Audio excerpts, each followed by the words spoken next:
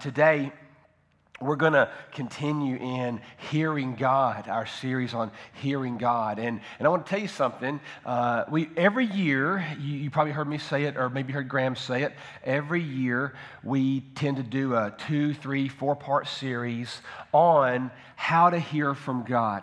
Last year, we did one called Audible.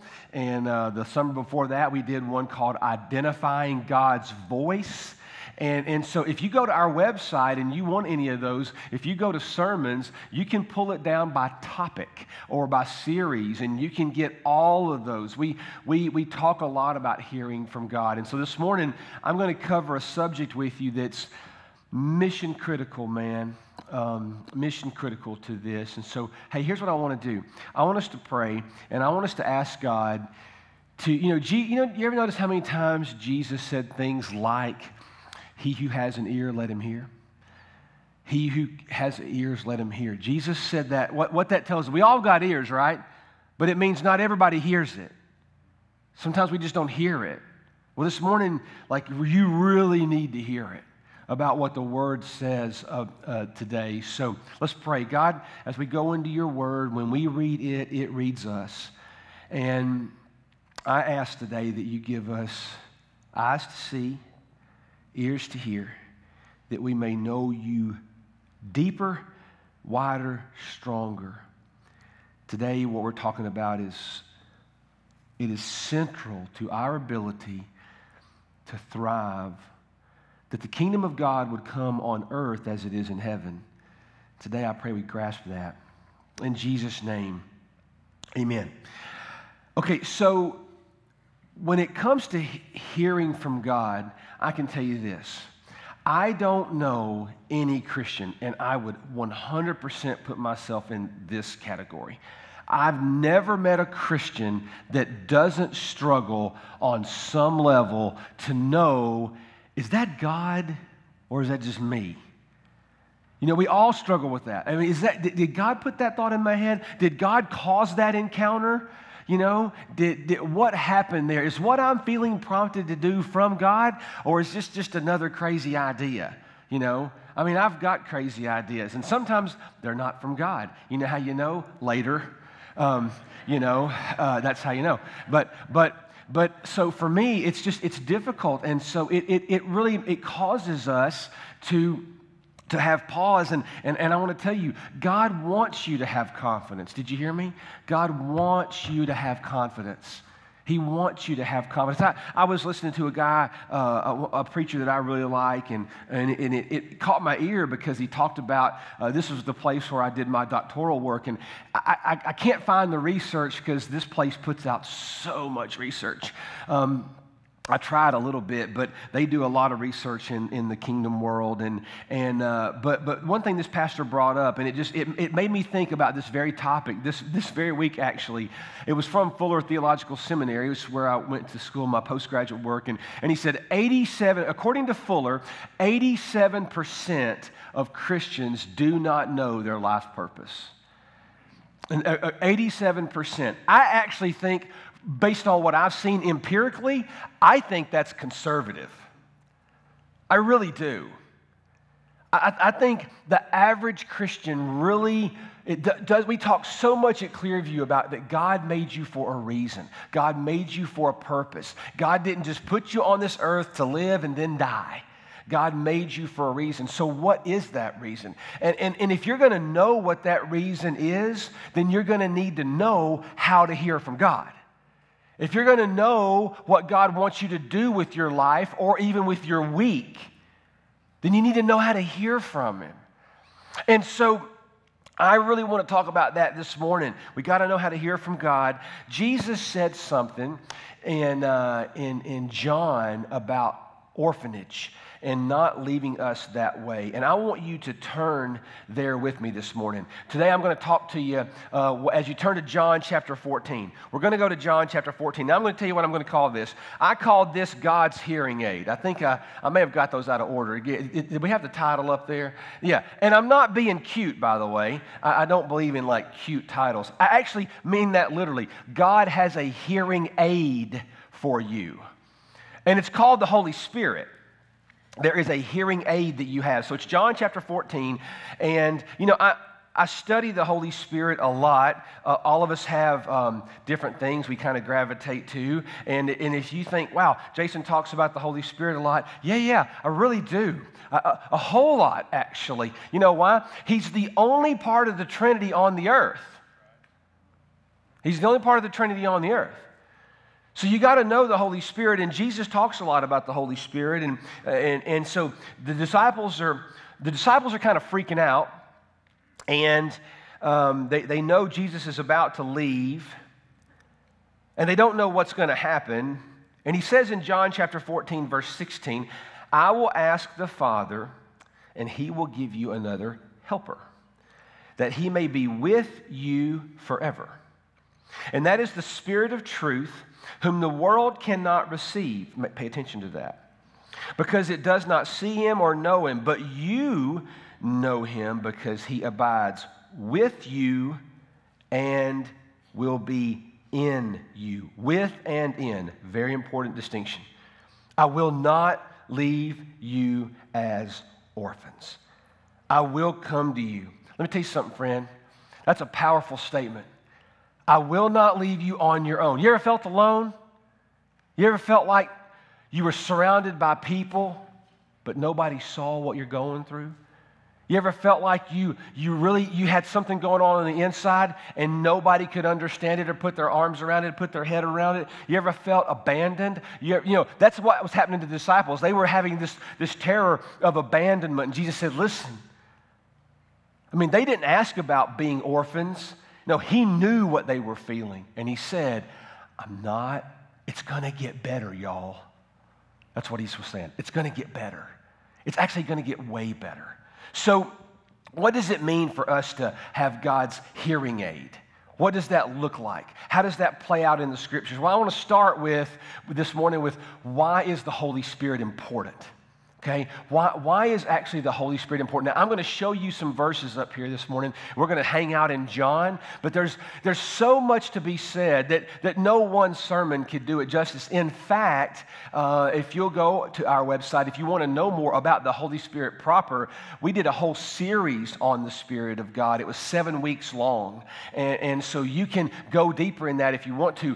So we're going to just start for a second on why is the Holy Spirit important. And the short answer to why the Holy Spirit is important is because he's the life giver. Okay? He's the life giver. In fact, Paul said in Romans 8, look at what it says in Romans 8:11. The Spirit of God who raised Jesus from the dead lives in you. Okay? In you. So let me just stop right there before I forget to say it. Okay? The Holy Spirit isn't an it. It's a he. All right? The Holy Spirit is not a holy it. It's a holy he. And every time I talk about the Holy Spirit, you've probably heard me say this, but I also know that you forget most of what I say by lunch. So it's okay. It keeps me in a job. Don't stop. Okay? It's all right. But what I know is this, right? We can talk about Jesus all day long, but in Christianity, there tends to be a lot of hesitancy when it comes to talking about the Holy Spirit. And let me tell you where that comes from. Hell. That comes from hell. Because the devil knew he could not beat Jesus at Pentecost. So what did he do? He made Jesus' people just a little bit leery of the Holy Spirit. How intelligent is that? Make them a little bit afraid of the life giver. Make them a little bit leery of the life giver. Make them a little bit skeptical of the power giver. And then you got them. Well, it says that the same Spirit of God that raised Jesus from the dead, Christ in me, lives in you. And just as God raised Christ Jesus from the dead, Romans 8:11, he will give what? Life to your mortal bodies by the same Spirit living within you. So the same Spirit that brought Christ up out of the dead, God the Father, God the Son, God the Holy Spirit, that Spirit, Paul says, Christ in me is not a it. It's Jesus.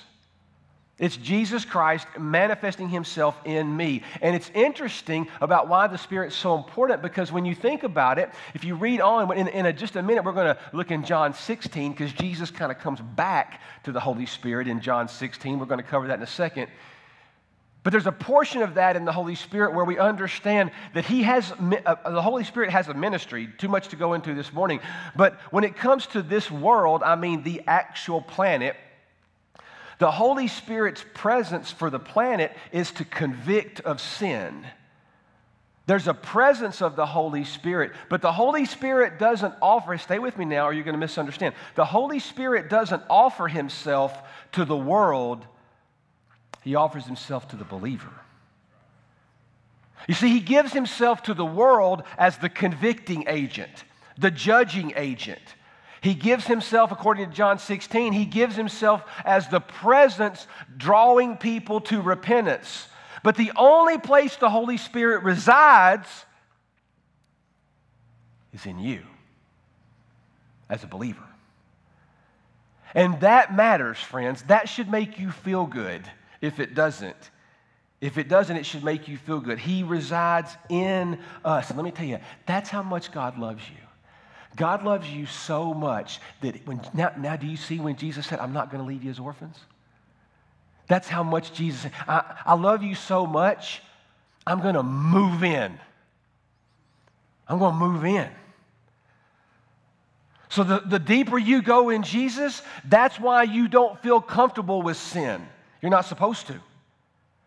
The deeper you go in Jesus, you don't feel comfortable at home with anything this world can offer you. And I finally came to a place in my late 20s, early 30s, where I don't remember like a certain day, but I do remember a season of my life where I just stopped being afraid of Jesus and the Holy Spirit. I just stopped.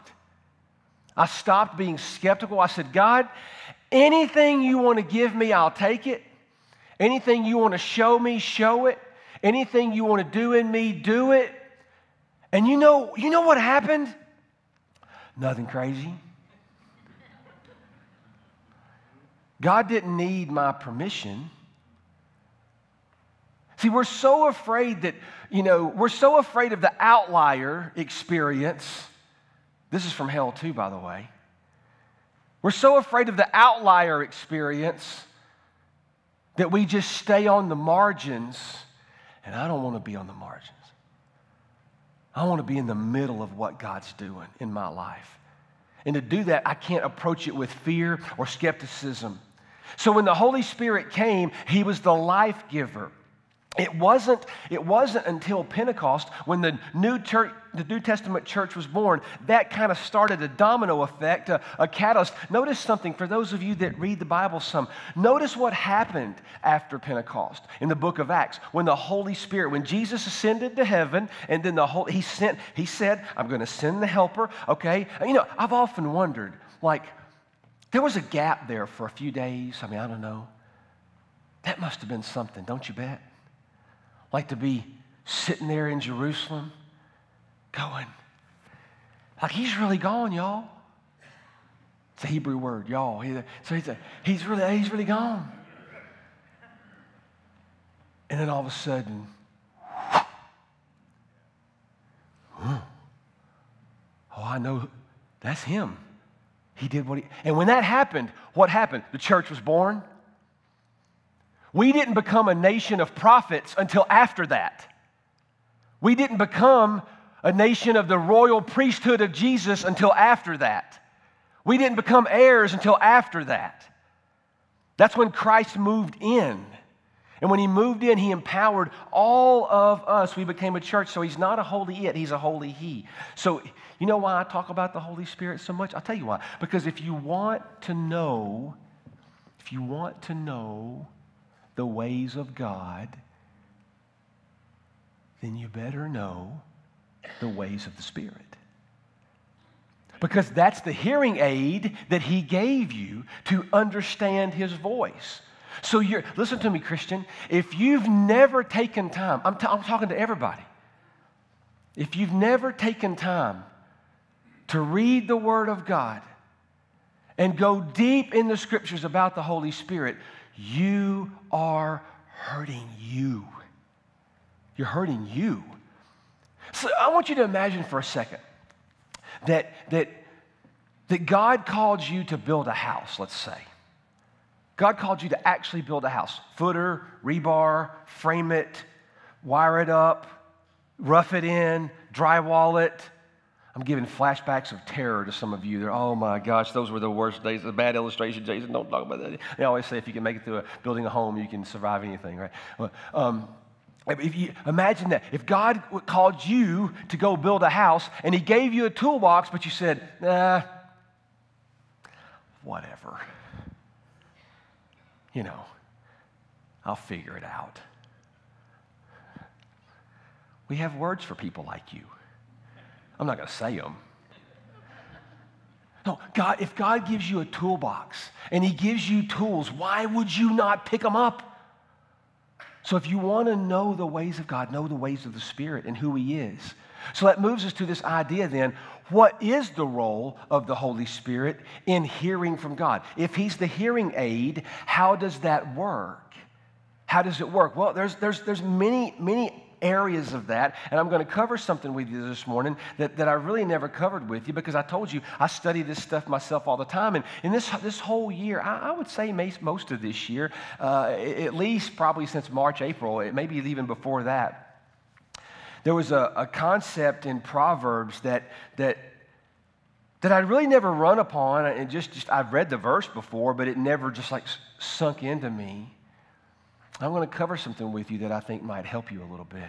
What is the role of the Holy Spirit in hearing from God? Well, according to what John told us, he brings truth to the forefront, right? He brings truth to the forefront. John just said that in the first thing that Jesus calls him after calling him the helper. By the way, if you want to know the attributes, if you want to know the personality of the Holy Spirit, go through John 14 and John chapter 16 slowly and start looking for the names he gives him. Helper, Spirit of truth, okay? So, Spirit of truth. He brings truth to the forefront. So, how does that happen, right? I think we have a verse out of Proverbs 20. Is it up there? Do we have Proverbs 20:27. The spirit of a man is the lamp of the Lord, searching all the innermost parts of his being. Now, that's in the Old Testament. But I've camped out on that verse for months and months and months, breaking it down, not for this sermon, for me. And Proverbs 20:27, the Spirit, breath, wind, that's the original word, spirit, breath, wind, the soul. What that means is, see, the Hebrew idea and the Greek idea of the New Testament, the Hebrew in the Old Testament, Greek in the New, those ideas of what the Spirit is are pretty actually closely aligned. And it means your inner soul, your mind, your heart, your will, your emotions, all of those things. All of those things that make you, your mind, your heart, your will, your emotions. The spirit of mankind, that's not man by gender, the spirit of mankind is the lamp of the Lord. The Spirit inside of you is the lamp of the Lord. Well, if you are a believer in Jesus Christ, what happened? Jesus crucified the old man. We show it up there all the time. He crucified the old person, and out of the waters comes the new, right? It doesn't happen by magic. That happens when you repent. But that is a symbolic gesture of what happens. Christ in me becomes the hope of glory. So inside of me, the spirit of a man is the lamp of the Lord. And the person that really helped me understand this more than any other person is someone that I deeply admire. I would love to have met him before he went to heaven, but his name was Dallas Willard. And if you want a great book on how to hear from God, go catch up with Hearing God. It's a great book. I've read it a few times. You can't read it fast. He doesn't work like that. You just don't get to go fast through Dallas Willard. I mean, in fact, my brain tends to hurt after Dallas Willard. But the way Willard explains this verse is, I want you to all do something for me. Let's pretend for a minute, okay? Let's pretend. Don't say we don't have fun on Sunday morning. Let's pretend for a second. We all have living rooms, right? We've all got living rooms. You've all got to play. Where do you watch college football? For those of you that know Jesus and watch college football. For those of you that are saved and watch college football. So where's your place you do that, right? Or what place do you watch your show? Over in the chapel, where do you watch your stuff? You know, my grandmother, she didn't put up with a whole lot of like frilly stuff. But boy, don't call her between 11 and 1 every day. She had her program. I found out later, you know, it was pretty funny. You know, she didn't like gossip, but boy, she loved Days of Our Lives. I want to tell you, you know. But so you have this place that you watch stuff. So imagine for a second that room is dark, but you know it, right? You know the room. I mean, you could go in there even in the dark and probably get around. So I want you to imagine for a second that you have a big flashlight. And as you scan that room, oh, there's the couch. I want you to put yourself in your living room right now. There's the couch. The power just went out. There's the couch. There's the TV. There's the fireplace. There's the coffee table that we got when we first got married. There's the picture of the kids, my favorite photo. There's the dog, right? There's no cat because cats don't go to heaven, all right? Sorry. Just saying. It's in Deuteronomy, I promise. That's not true. All right? It's not true. All right? But if you went into a dark room, that you know when the lamp goes through it, all of a sudden, oh yeah. Who lives in me? Christ. In me is the hope of glory, right? So Christ in me, the Spirit, as he pans across my life, heart, mind, soul, emotions, and when there's something that ought not be there, the spirit of the man is the what? Lamp of the Lord, searching the innermost being. You see, what the Holy Spirit does is that he resides in you. And so as Graham talked about last week, that whole voice, the voice of condemnation comes from hell, but the voice of conviction comes from God. So when there's something inside of you that isn't truthful on any aspect of what it means to be righteous in Christ, then the spirit of a person is the lamp of the Lord. And so that inner testimony, that inner place where you know, so knowing how to discern the voice of God, the voice of the Father, Jesus said, my sheep, that's us, hear my voice and they follow me and they will not follow a stranger. So how do we know that? Well, the Bible says that the Spirit of you, the Spirit of Christ in you is the lamp of God, and it's the filtering out. It gives you the ability to bring truth to the forefront. It searches the soul, really for alignment is the easiest way to say it. He searches my soul for alignment. That's what he's doing. He searches my soul for alignment. Now, when it comes to this aspect of truth, so when the Holy Spirit is panning your life 24/7, he's searching your soul to be aligned with God. And when you're not, it's going to raise up. It's going to come out. So what does it mean? I told you we're going to go to John 16. So flip over one page because we're going to be there. Jesus comes back to the Holy Spirit about bringing truth to the forefront. And in John 16, verse 13, Jesus comes back to the Holy Spirit who is promised. And he's made several declarations about the personality of the Holy Spirit, starting with that fact that he's going to convict the world. But then he moves to the believer, and he says, but when he, verse 13, chapter 16, when he, the Spirit of truth, comes, he will guide you into all the truth. For he will not speak on his own initiative. This is a really important verse. We'll start over again. But when he, the Spirit of truth, comes, he'll guide you into all the truth. For he will not speak on his own initiative, but whatever he hears, he will speak, and he will disclose to you what is to come. He's a discloser. He brings truth to the forefront. And let me tell you why that matters. I think this is where a lot of the Christian church gets scared. Or let me say it a different way. This is where over the annals of history, 20, 30, 40, 50, 60, 70, 100 years, in the last 100 years, this is where if we get sidetracked, it's typically in matters like this. This is where if it goes off the rails, this is where it tends to happen. Because the Bible is what we call a closed canon. Meaning from Genesis to Revelation, that is the signed, sealed, delivered Word of God. Okay? There's no new truth about Jesus. It's revealed right here. There's no new truth about Jesus.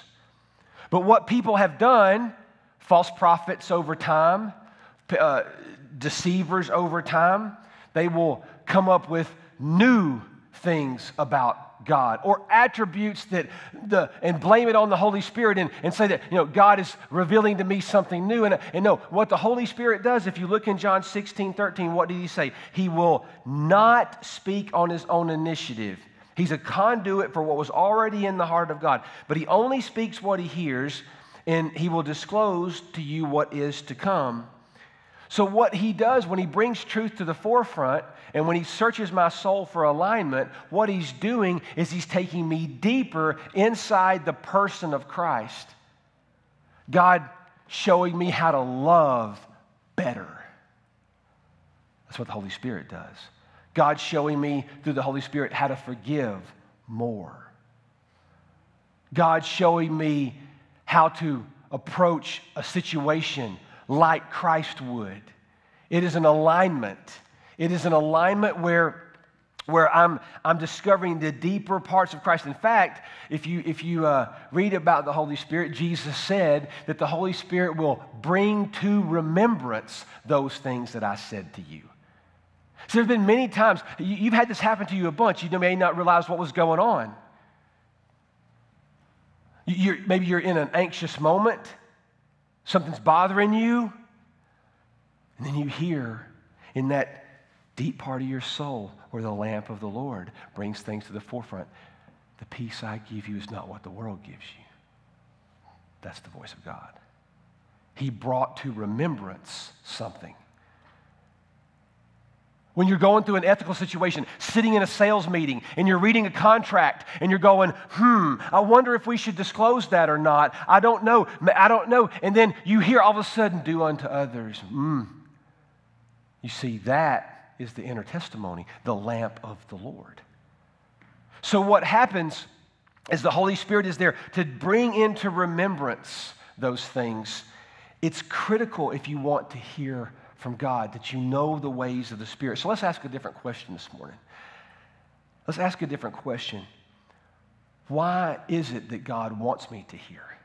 Why would God want me to hear His voice? Why would He want to do that? Why would God want me to hear His voice? We talked about who the Holy Spirit is, but what is the real reason here? What is the real reason of exactly what is it that makes this such a big deal? Well, I really believe that it does come back to this idea of confidence. If you're not confident, you're going to have a lot of trouble. In fact, I would say life in Christ, it's not impossible, but it sure is hard if you don't have confidence in how to discern the voice of God in your heart, your mind, your soul, your emotions. It gets really, really difficult. So it comes down to this issue of knowing that you've heard from God on something. That you've heard from God. Why would God want me to hear His voice? Well, I believe there's a couple of key truths in that. One, God wants me to be confident that I am His. He wants me to be confident that I am His. You see, when the disciples were starting to panic, Jesus was going to leave, He got ahead of them and spoke to the fact, no, I'm not going to leave you as orphans. You are mine. You're mine. Don't panic. You're mine. Don't panic. In fact, it says, Paul backs this up in Romans 8. He says in Romans 8:16, the Spirit himself testifies with our spirit. Huge verse. Man, you got to learn this verse. Romans 8:16. The Spirit himself testifies with our spirit that we are children of God. And if we're children, we're heirs, heirs of God and fellow heirs with Christ, if indeed we suffer with him, so that we also may be glorified with him. The Holy Spirit has a constant two-way conversation with me, between me and the Father, that I am a child of God. And that, friend, brings confidence. You don't have to worry. You don't have to worry. If you've come to Christ and you've repented of your sins, you don't have to worry if you're walking on shaky ground eternally. Because if you stay in that place, I mean, listen, let's face it. There are days that I feel closer to God than others. There are times in my life I feel closer to God than others. But my eternal security, my salvation, isn't built and founded on an emotion. Aren't you glad? It's built on a promise. It's built on a promise. Your eternal security, meaning once you are in Christ, you're not going to get out of Christ. Listen, can you imagine getting up every day going, well, I don't know. I don't know. That's why we see some people being baptized 3, 4, 5, 6, 7 times. Right? Some of you were brought up in cultures like that. Let me tell you something, friend. You don't have to worry if you are in Christ. If you repented of your sins and you came to Christ, you're going to know it. You're going to know it because you're different. You're changed. You're not who you ought to be, but praise God, you're not who you used to be. Can I get amen on that? I'm telling you, you see the change that Jesus made. And so the Holy Spirit inside of you testifies with your spirit, a two-way conversation going on and on, that you are him. You see, here's what happened. This is really good stuff, and you're not acting like it, but I'm telling you it really is. So here's the deal. When Pentecost came, right? When Pentecost happened, if you're not familiar with that term, it's when the Holy Spirit was birthed into humanity in the book of Acts. When Pentecost came, the gap between the Creator and the created shut. You with me? The gap between the Father and the heir closed. See, some of you had a dad. Well, we all had a biological dad. Some of you had a father figure, stepdad, maybe a grandfather that acted more like maybe your father because you didn't know your dad. By statistic, most men had a bad dad. By statistic, from what I've read in my life. By statistic, most men with their father are at best okay. We're okay. Some of you women, you've seen the worst side of manhood. Some of you had unspeakable things done to you by your dad. But you need to know that you have a heavenly Father who is perfect. And he never breaks promises. He never breaks promises. He is kind, compassionate, accepting. He doesn't care how many commas are in your net worth. He doesn't care what kind of education you have or you don't. He doesn't care how many achievements you've had. That Creator God, he loved you so much. See, I've known people in my time that grew up in orphanages or were adopted, didn't know their mom, dad, didn't know their biological family, didn't have a real reference point of that. And while I can't imagine how tough that must be psychologically at times, I want you to know something. The most important family name you're ever going to have is the name of Christ, and that name you own. You've got that name. The most important father in your life has told you from the beginning, you are mine and I am yours, and nobody's changing that. Nobody's changing that. So you see, the gap between the Creator and the human being closed forever when the Holy Spirit was sent. And he sealed it. In fact, Paul even talks about him being the seal of deposit. It's a huge verse. You got to go read it.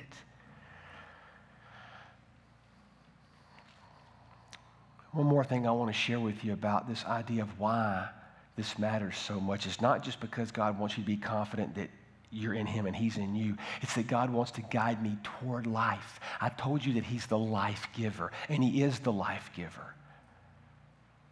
But if you don't know the ways of the Holy Spirit, and you can't discern the voice of God, and you don't know how to hear God, it's going to be really hard for God to guide you toward life.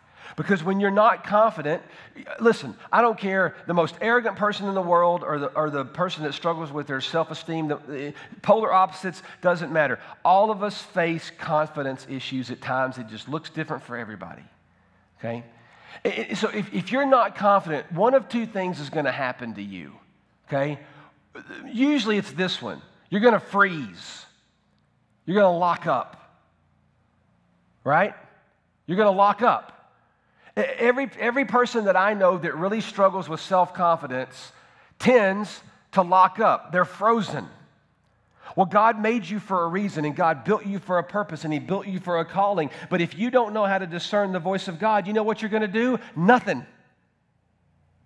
You're going to stand still, and you're going to wait, and you're going to wait, and you're going to overanalyze, and you're going to overanalyze, and you're going to overanalyze, and you're going to overthink it, you're going to overthink it, you're going to overthink it, and you're going to continue to think about all the ways, because I think what happens so often in the body of Christ, and I can't prove this biblically, but it is in 1 Jason somewhere, I'm telling you that I really do think for sure that most of the time the reasons Christians don't engage their calling is we are so much more obsessed about being wrong in Jesus' name that we won't take any risk in Jesus' name at all. We're so afraid to be wrong. So when Christians pray, oh God, show me your will, show me your will, oftentimes what you're doing is you're really saying, God, show me the perfect plan so that if I get it wrong, I can blame it on you. Just like Adam did when he said, the woman you gave me made me eat that apple. Right? Women, we've been blaming y'all for far too long. Nobody made him eat that. But we're so afraid to be wrong, that we sit and we wait and life passes us by. And I'm telling you, if you can learn to hear the voice of God, you can move forward in the confidence because he's the life giver. He's the power giver. He's the initiator. And he's not the giver of fear. Amen? He's not the giver of fear. You're either going to freeze or I told you, you're going to do one of two things if you're not confident in hearing the voice of God. You're either going to lock up and freeze, or you're going to do what so many people do. You're going to spend a lifetime chasing the non-eternal.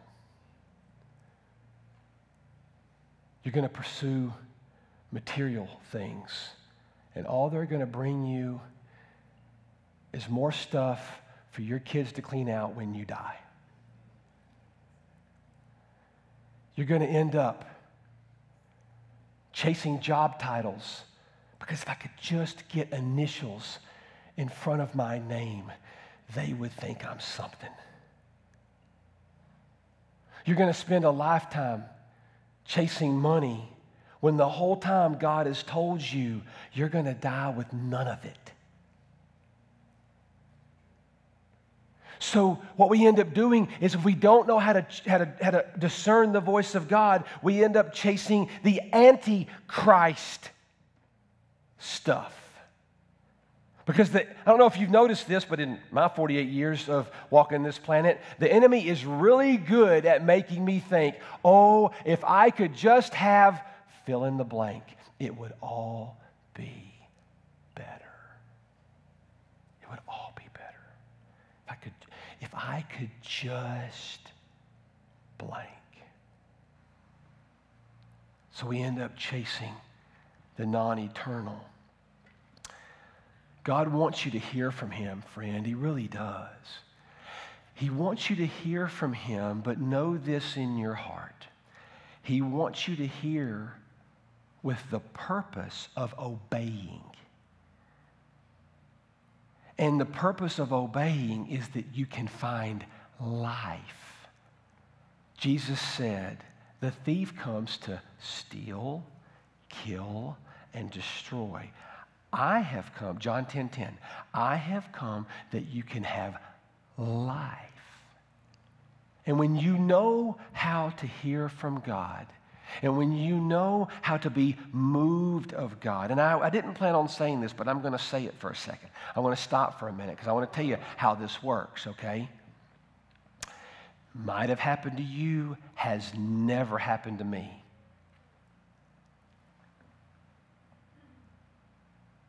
The Bible says that your word is a lamp to my feet and a light to my path.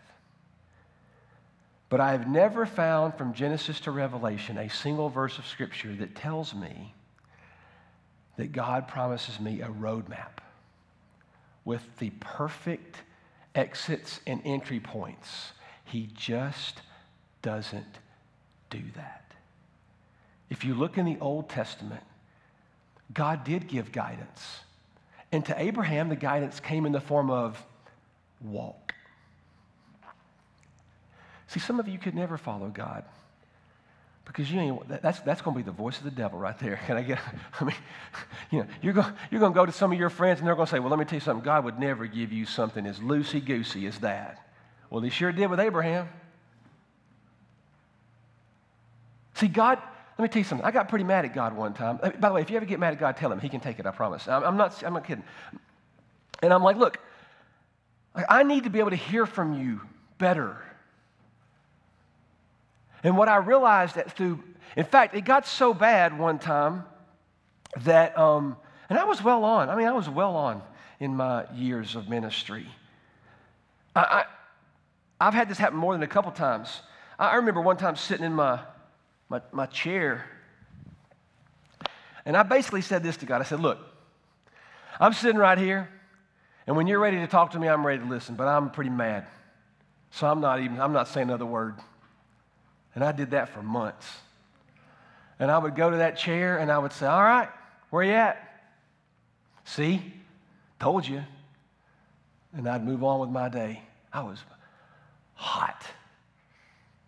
And because I wanted to hear from him. But what he finally, look, let me save you some time. I'm a full service pastor, okay? You're not going to win battles like that. All right? You're just not. So when I got over myself,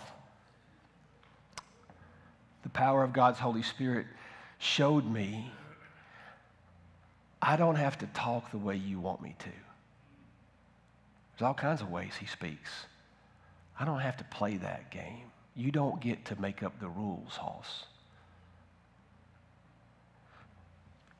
And I am in a constant, this is turning into group therapy, but I'm going to go with it. I'm in a constant battle with God on not projecting onto Him ways that make sense to me when it comes to communication. It's really hard. But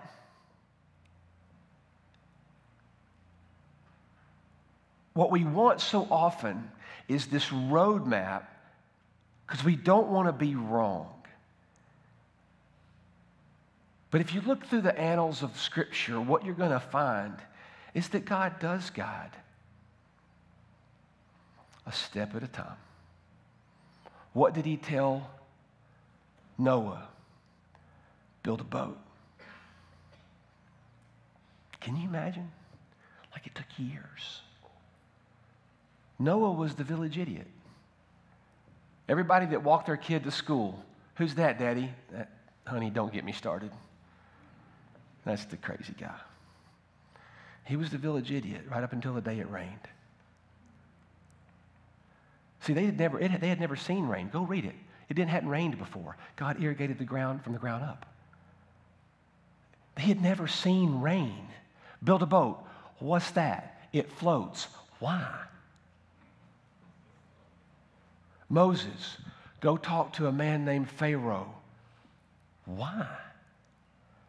What's he going to do? I'll tell you later.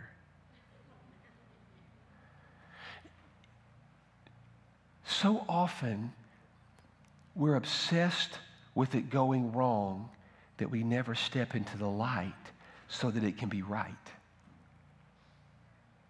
And if you want to hear from God, he will show you. But my experience is, much like crossing the River Jordan, the waters didn't part till the priests got their feet in the water. It wasn't until they got their boots wet. That's when the water parted. You want God to speak to you? Act on the thing you're seeing in front of you. Pray for wisdom. God, the purpose of hearing is obeying. And the purpose of obeying is that you can follow through with the next right step. And as you continue to do that, friends, God will continue to part the ways and show you parts of himself. But you've got the best hearing aid in the world. It's called the Spirit of the living Christ in you. And you can trust that. The Spirit of us is the lamp of the Lord, searching the innermost parts. You know, you often don't think about sharing something with somebody like a tweet or an email or sending them a sermon or sending them a podcast. You don't often think of that as missions, but it is. It's not that you have to send it to the whole world or post every single thing we do at ClearView on your feed. But if you've heard a sermon or if you've listened to a podcast, think through your life. I mean, God, who needs to hear this? Sometimes it doesn't need to go on your Facebook page. Sometimes it needs to go on your Twitter. But sometimes just a simple text to one person can make all the difference in the world. Is sending them the Word of God in real time. Share it. You'll be surprised how far it goes.